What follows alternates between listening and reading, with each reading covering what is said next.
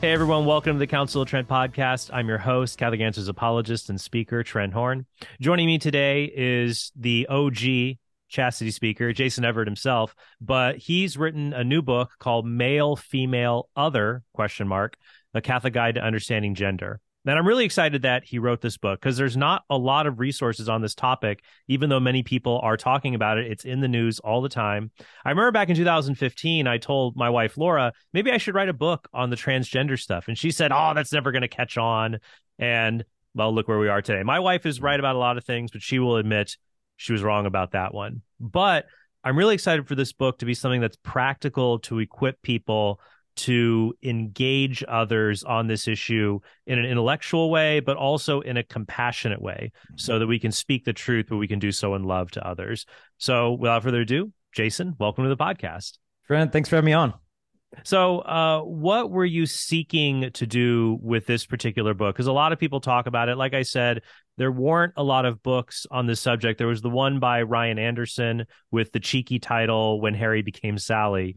What were you hoping to add to the public discussion with this particular book? Yeah, well, Ryan's book is terrific. I mean, extremely sharp, awesome guy, terrific gift for the church. What I started to notice is my travels to the schools, I get to a school and the principal is like, yeah, we've got 6 kids in the elementary school that identify as trans or non-binary, and these things are happening in the classroom. And then the teacher asks the principal, like, what's our policy? And the principal's like, oh, we don't have a policy. Let's ask the pastor. Pastor's like, well, I didn't go to seminary to learn about non-binary trans. I don't know. Let's ask the bishop.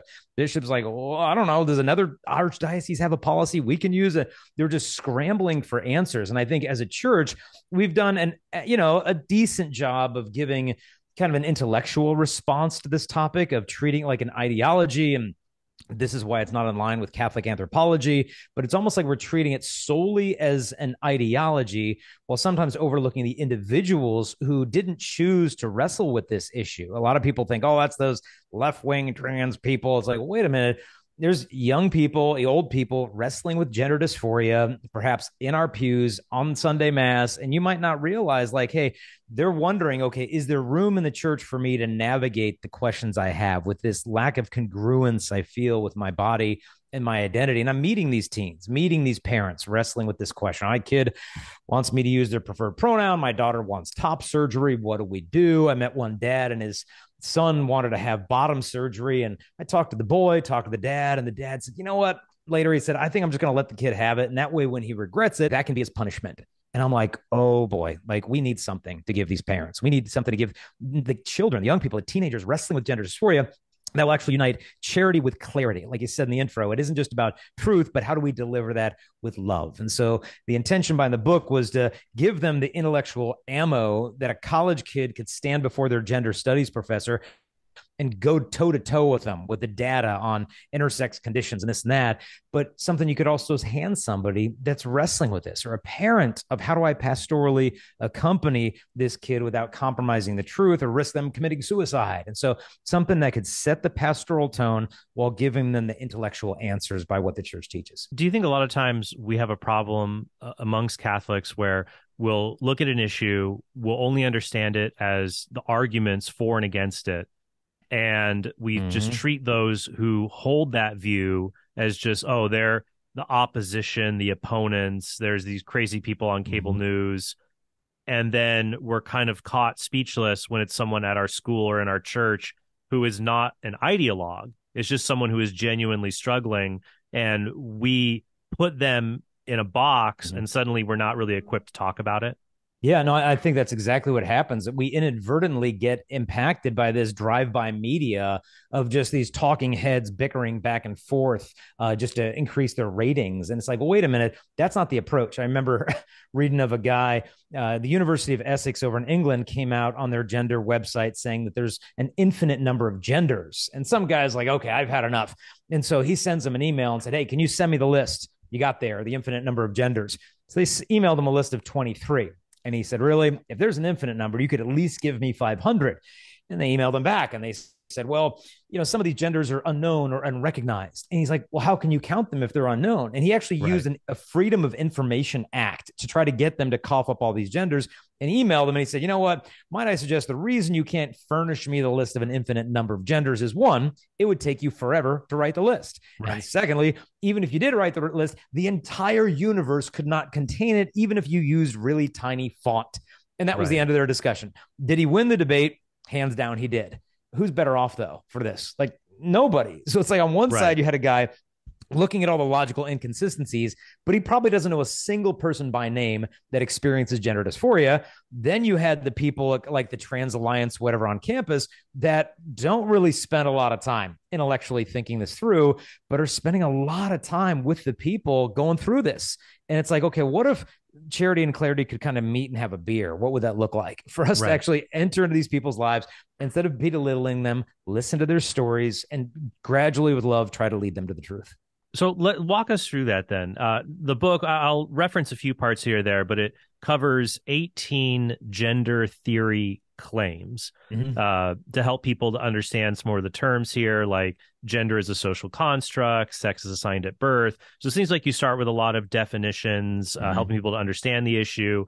And then the second half of the book is a lot more application, surgeries, bathrooms, regret people might have, how educators should engage the issue.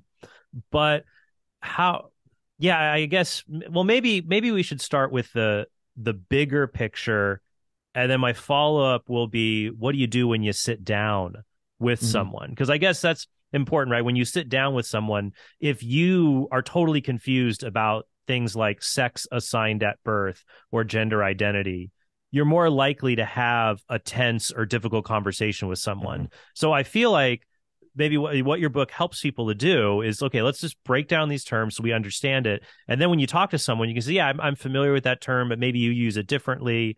You're in a better place to have a good conversation. So maybe we can talk about those terms a little, give people a little crash course, like gender identity, sex assigned at birth, like sex and gender. Because even people on the other side, they're ambiguous how they use the terms as well. Oh yeah, no, and that's the key, is that we can very easily be talking past each other, where we're thinking by gender they mean sex, and so they're trying to change their sex, and then we dig into the ammo, showing, well, wait a minute, look at this. Every cell of the human body is sex. You can't change your sex. And then you start pointing out male and female biological differences that are immutable. And we're thinking, okay, I'm really scoring a lot of debate points here. And in their brain, you could go all day long. It's like, look, I don't care if they found 6,500 sex specific genes, if my arteries are male and female, my, bone structure is male or female. Like, I'm not saying that I'm changing my sex. What I'm saying is that I'm shaping my body in such a way with hormones or surgeries or whatever, so that it's more in conformity with my internal sense of self. And so here we are kind of shooting off all these arguments that have no weight to them, because we think that they mean that sex is equal to gender, but that's not what they mean at all. And that's why it gets so confusing, because gender could mean so many different things. Like, it could mean the grammar and language. It could mean biological sex. It could mean social roles. It could be your sense of gender identity, this transgender belief that you have intellectually. And so first step when you sit down, we got to listen. It's not like, let me just give you the best argument. Like, I want to understand where you're coming from. I remember one evangelical pastor, he said, look, if someone in your parish church comes up to you and identifies as trans, here's what you do. He said, you say, look, I feel like I'm kind of meeting you in chapter 8 of your life, but I haven't had the opportunity to learn about chapters 1 through 7, but I'd really like to. Could we do coffee sometime? That's what you do. And then you sit and you listen, because you want them to walk away from that conversation not convinced, oh, wow, I am convinced of Catholic anthropology. You want them to walk away being like, that person really listened to me. Yeah. They really heard me out. I feel heard by that person. And that's going to make them want to come to listen again, that you're doing some reflective listening. And wow, that must have been really difficult. And I'm sorry, if sometimes you felt that Christians look at you like you're invisible or you don't exist. That must be really hard. So you're doing reflexive listening. You're wanting to build a relationship with this person. And then in time, we can deliver them the truth as that relationship deepens. And we've got to understand this is very sensitive territory here. I find talking, it's almost like treating a burn victim in some respects. Like, you just touch, it's like, it's like, okay, well, all right, maybe that was an overreaction of sensitivity, but instead of faulting them for that, maybe I just need to be a little more gentle in how I nuance and approach this tough issue.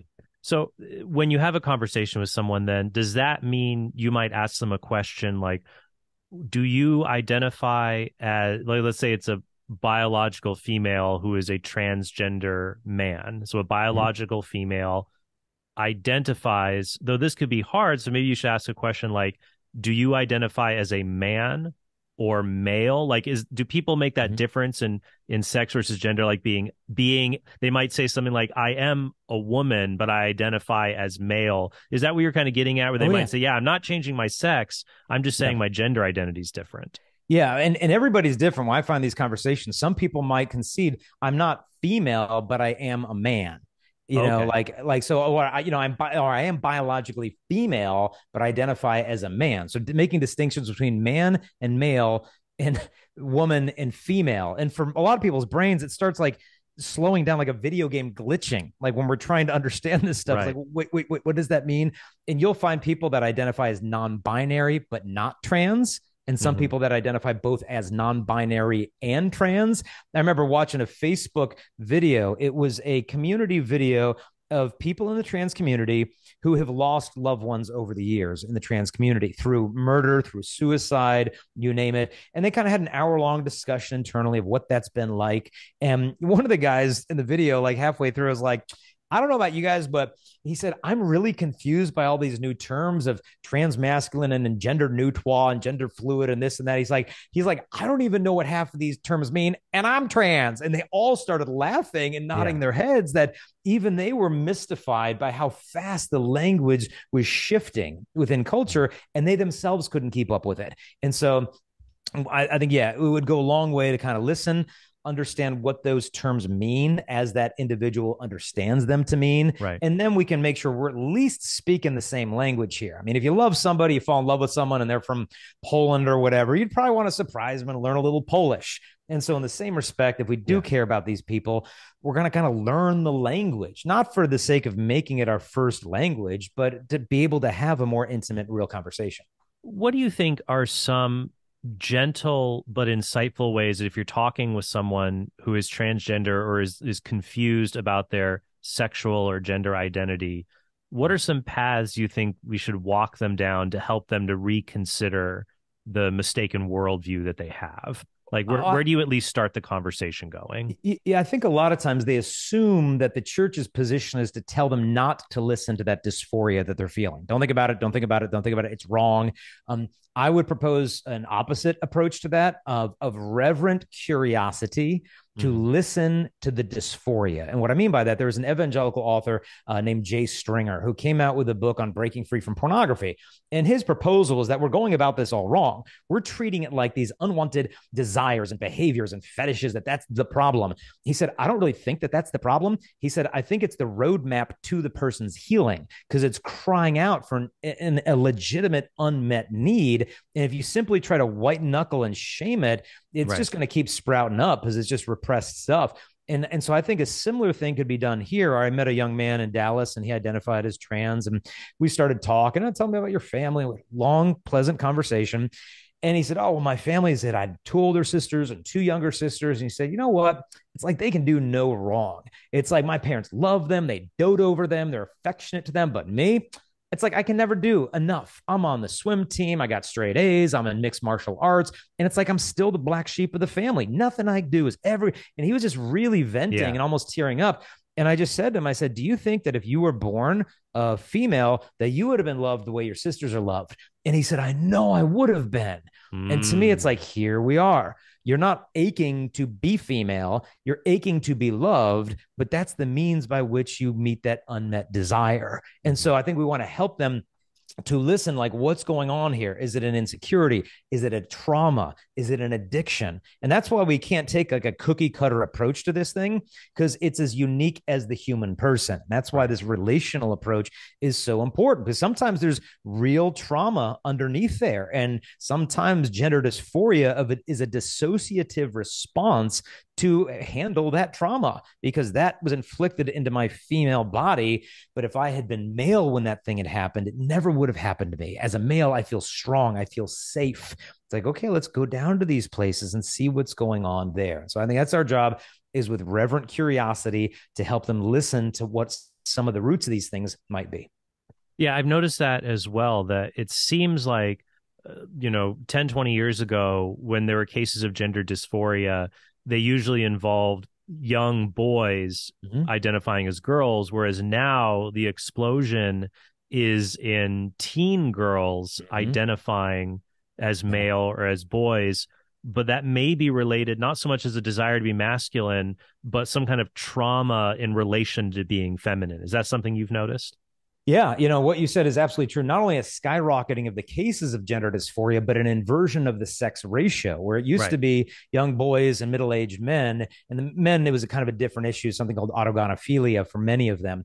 But Right. what we saw now is this massive skyrocketing of rapid onset gender dysphoria of these adolescent girls. A lot of them have autism. In fact, 42% of girls who identify as trans meet the criterion for an autism diagnosis. And that's a staggering percentage when Yeah. only 1% of the population is autistic. 42%. Well, what's going on there? Well, autistic individuals often have very overly rigid thinking patterns. They tend to be a little bit socially awkward. They tend to communicate online more easily and with less anxiety than in person. And so we've got these young girls perhaps going through that. Often they're not dating, they're not holding a boy's hand, they're spending an exorbitant amount of time in private, on screens, on Twitter, on Instagram, on Tumblr, reading and watching these trans influencers. And before you know it, one of their friends says, I'm trans and I'm non binary and I'm trans. And before you know it, pop, pop, pop, pop, you've got 6, 7 Right. of them in the social circle in this public school setting. And so a lot of these girls, it's not that, like you said, they want to be a boy. It's just that they don't want to be a girl. I mean, the social pressure to be a girl today, of the Barbie doll, of you got to be sexy but innocent, and you've got to be assertive but submissive, and you've got to be successful but domestic, like all these impossible polar opposites to balance at the same time. Count me out. Abigail Schreier said they're fleeing womanhood like a house on fire without a particular destination in mind. That's why so few of them get bottom surgery. They don't necessarily want to look like a guy. They just know I'm done being a woman. Well, just as a quick aside, this is something that I've noticed that I feel awful for teen girls today. I mean, and you do chastity talks, you're at high schools all the time. I'm sure you have experience with this. But back in my day, I feel like for both of us, we have a real back in my day. I'm sure now you can't use Saved by the Bell references in your talks It's anymore. a little Like expired. Yeah. it's done and over. But back when you could do that, like back, let's say even 20 years ago, before social media, like I feel like a lot of the pressure on women, teen girls for looks is like, oh, well, here's this actress or this model in People magazine or Glamour or something like that in this movie. But now for girls, like you log on, all of your friends are on Instagram and just use makeup and filters and get Mm-hmm. likes from your other friends. So it's like the pressure to look a certain, it's not just like some Hollywood actress. It's like everywhere you look, women are held to like you see your friends that seemingly achieve these impossible standards and you're like, I can't. Mm-hmm. And I feel so bad for the situation that they're in right now. It's unparalleled. Yeah, it's impossible. I was listening to one psychologist, and he said if you look at the typical anxiety level of today's American teenager, he said it's the same anxiety level as a teenager in the 1950s that was admitted to a mental hospital for anxiety disorders. Wow. That's the average of today's teen. And to the extent of time they spend on Instagram, how many likes did I have? Did that person not like me? What's that person gossiping about me? To that extent, they're anxious. I mean, they go to bed at night and the screen goes on and they start scrolling through every other girl's perfect hair and perfect boyfriend and perfect body.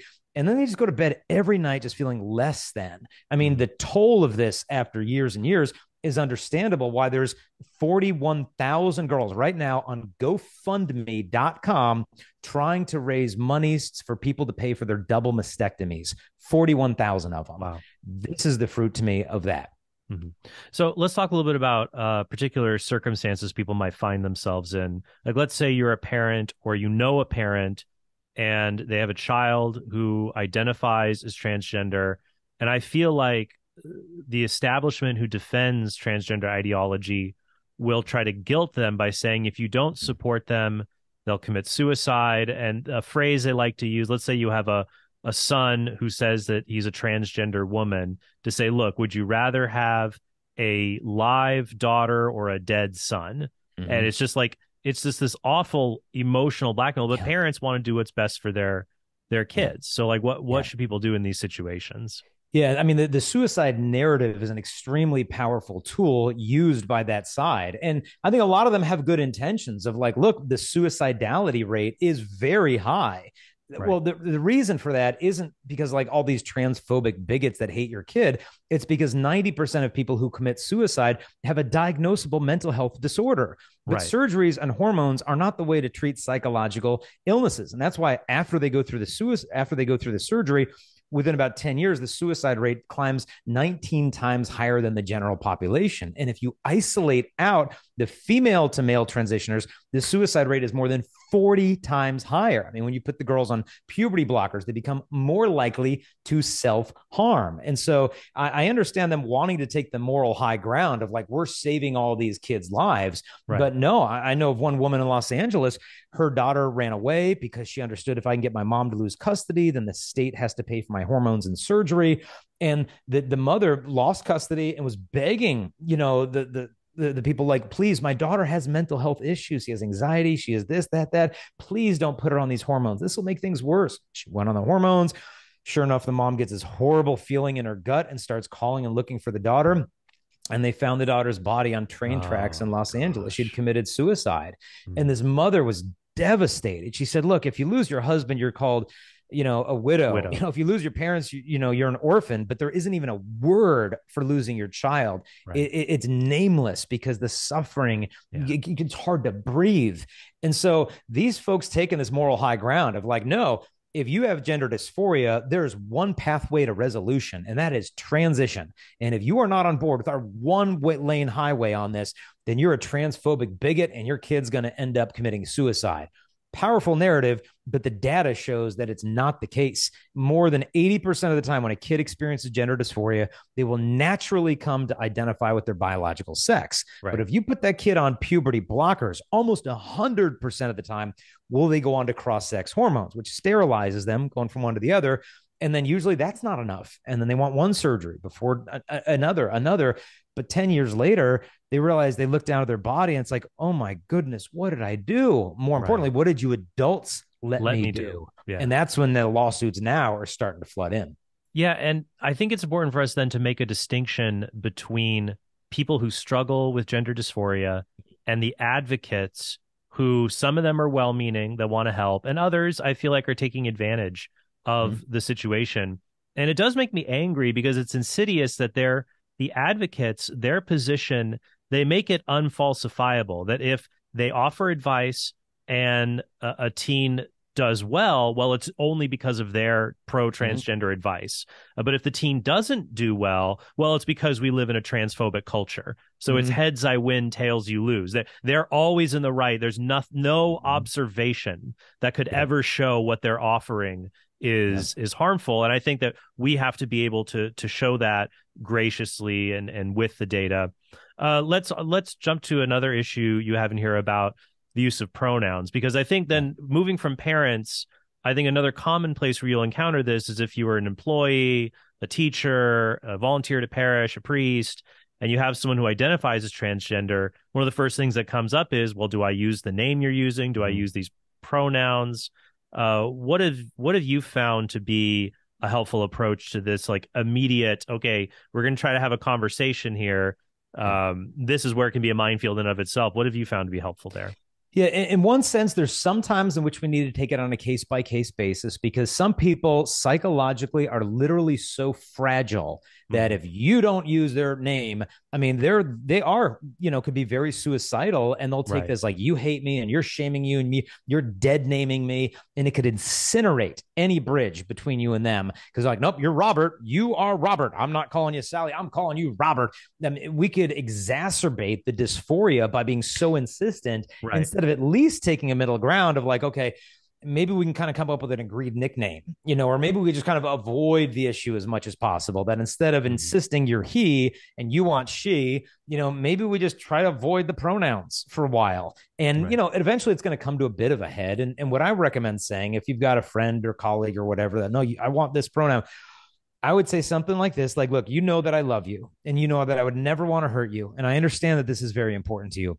But I also feel like that if I were to use that word in reference to you, I would feel like I'm lying to you and not being honest with you. And I understand that the use of that word for you resonates more deeply with the sense of identity that you feel. But I feel like I would be disingenuous by using that. And I know we don't see eye to eye on this, but I'm not going to reject you because your belief system may be different than mine. And I'm really hoping that you don't reject me because my beliefs are different than yours. Because I think the world's a really big place with lots of different beliefs, but we could still stand to learn a lot from each other. Right. And so that way you're kind of putting the opportunity of rejection in their hands instead of saying, I'm rejecting you. It's like, I won't reject you, although we don't see eye to eye. Because if I disagree with you, it doesn't mean I hate you. It means I love you and respect you enough to share my beliefs with you, hoping right. you'll, and sometimes it works. I mean, I know of one woman and her nephew is transitioning, her niece, and the aunt was like, now, I'm not on board with all this stuff. And so I'm not comfortable using that name. Is that all right with you? And he's like, well, because you're auntie, I'll let it slide. Okay. And so they had a relationship there that allowed a little bit of give and take there, that she wasn't going to beat him over the head. And he was realizing, okay, you're my aunt. I've known for the last 12 years, you really love me.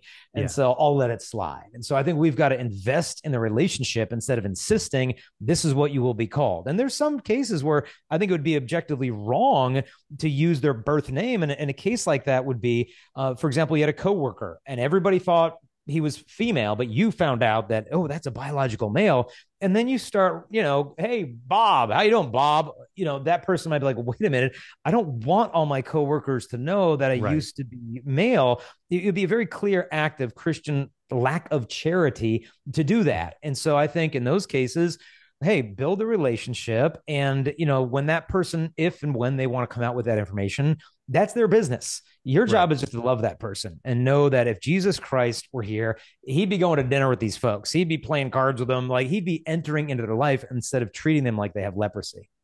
Right. And I think some people might have a thought about, like, well, how could that be wrong for me to say it's true? So what's the big deal? Well, we have to remember that as Catholics, we believe there's calumny and detraction.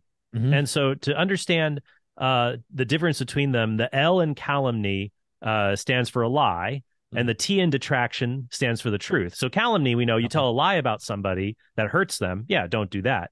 But you can tell a truth about someone that hurts them. Like if somebody does something really embarrassing, like I didn't lie, like, yeah, but they don't need to know about that. Yeah. That would be the sin of detraction.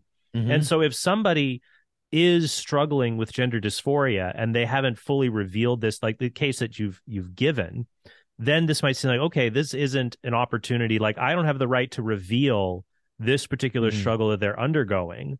So I'm going to refrain from that. And maybe you use a mental reservation or something else like that. But I understand, like for me, when I look at this, what's funny, and the church doesn't have a definitive teaching on this. So like everybody has to make their own kind of judgment call.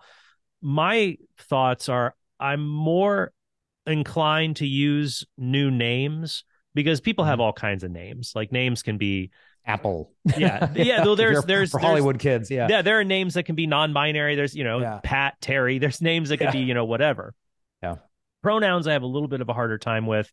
And when I try to meet common ground with people, like sometimes I'll try to just use like the singular they to avoid other things. But I think you're right that as long as our goal is to move the conversation forward, and so as long as we are not servicing a false ideology merely because we want to acquiesce to it, we have to learn how to, you have to learn to pick and choose these battles. It's like when I talk about the issue of abortion with people and they say like don't call it a baby, that's triggering to me. Okay, fine, I'm not going to say baby, I'm just going to say I'll say fetus, that because that's true also.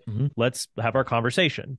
And so I think maybe you're right that when I guess as you've learned in writing this book and talking to people, there really is a tightrope walk between truth and charity on this issue, isn't there? Yeah, there is. And so, like I said, it kind of case by case basis, and it's hard, but we got to realize this is more of a marathon than a sprint. Yeah. And I think we want these silver bullet approaches, but this is one that requires a different approach of walking with these individuals. There's the idea that, well, you either accept this person or you are abandoning them. You either affirm them or reject them. It's like, well, no.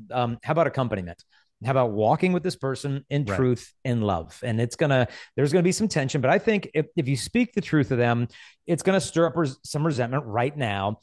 But I think if you don't speak the truth to them when the time is appropriate, they're going to resent you so much more 10 Later. years from now, 15 years, or in eternity, when it's like, you knew all along this was not the path that would lead to human flourishing. And you just patted me along because you just didn't want to ruffle any feathers. Like, Right. there's very few people often in their lives that will challenge them in some of these thinking patterns in a very loving way, because they could often hop online and find a community of support, or go to some Alliance Club on campus where people will tell you whatever the heck you want to hear. But I don't know about you, but in my life, I'd rather have just a couple solid people that'll shoot straight with me, even if I don't want to hear it, than Right. surrounding myself with hordes of people who just tell me whatever I want to hear. That's not authentic friendship. It's simply false compassion, because when you love somebody, you just can't lie to them.